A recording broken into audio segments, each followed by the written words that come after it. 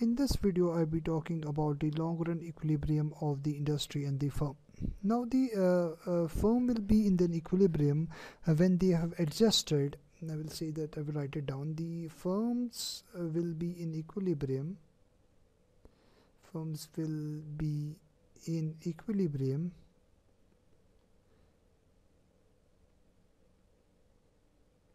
when they have adjusted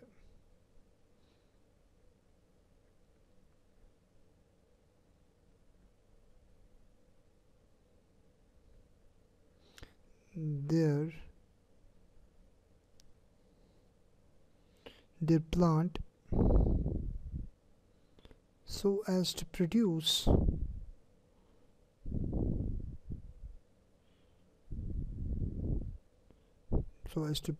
on the minimum point on the long run average cost curve.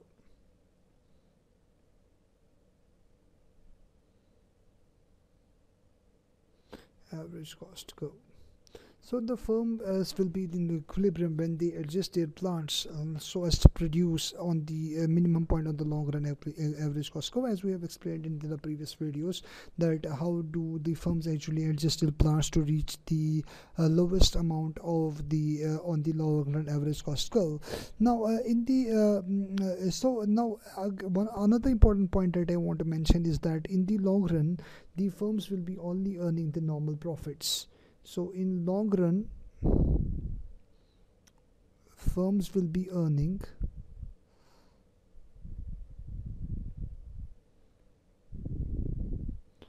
normal profits.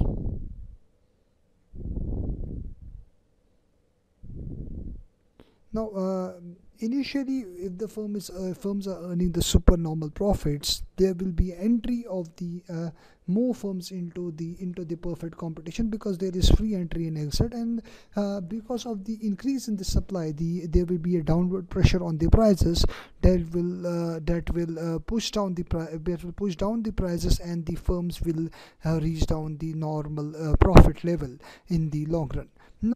Now let me take the quantity demanded on the x-axis, and I will take the price on the y-axis, and to determine the equilibrium price in the quantity. So this is my x-axis and this is my quantity demanded, and this is going to be my y-axis, and this is going to be my price. Now let me change the thickness. Okay, now this is going to be my demand, and this is going to be my supply. So, and because of the interaction of the demand and the supply, this turns out to be the equilibrium quantity and the equilibrium price.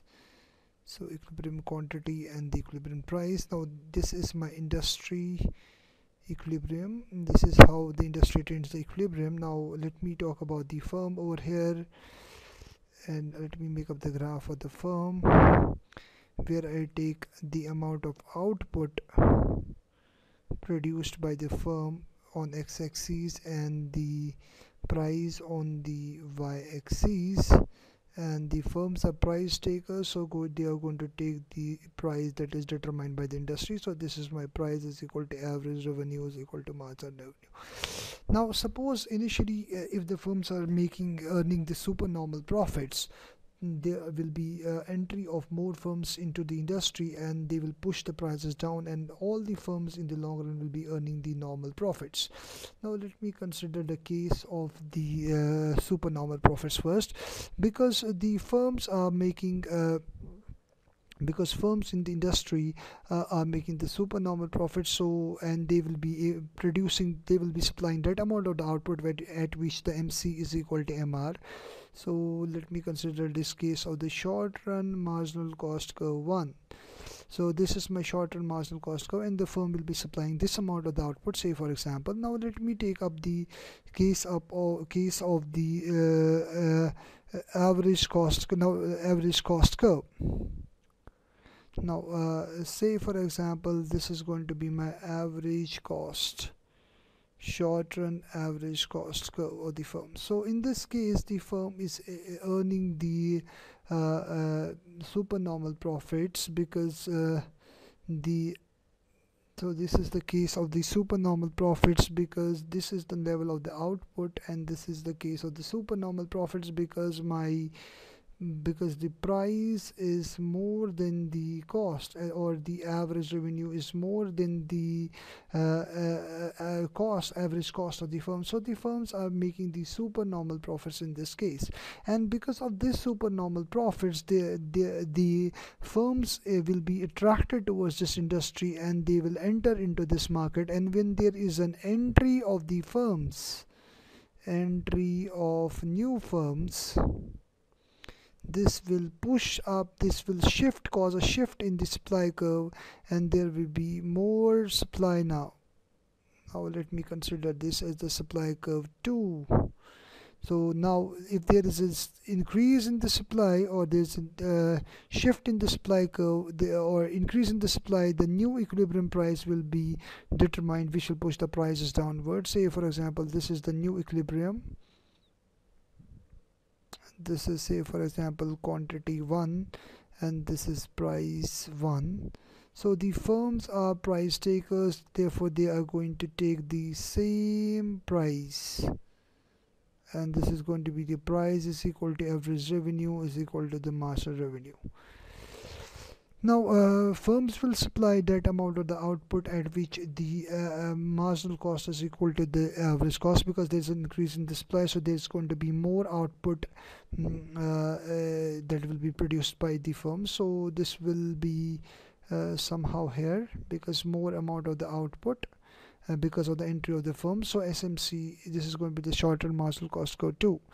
Now similarly, there will be the another short-run average cost curve. So this is going to be my short-run average cost curve 2. So in this case, the firm is attaining the normal profits, because at this price P1, the firms are earning the normal profits. Now so in this case, the equilibrium firms will be in equilibrium when all the firms in the market are just earning the normal profits, and also the firms are producing at the optimum level of and also the firms will be producing at the minimum point on their long run average cost curve. So if I build up the long run average cost curve, which is tangent to the falling surfaces and also to the rising surfaces of the short run average cost curves, so it is decreasing. The long run average cost curve is decreasing, and when the long run average cost curve is decreasing, it is tangent to the falling surfaces of the short run average cost curve, and when the long run average cost curve is rising, it is tangent to the rising surfaces of the long run average cost curve. So now let me build up the long run average cost curve. So the long run average cost curve will be somehow like this. So this will be my long run average cost curve.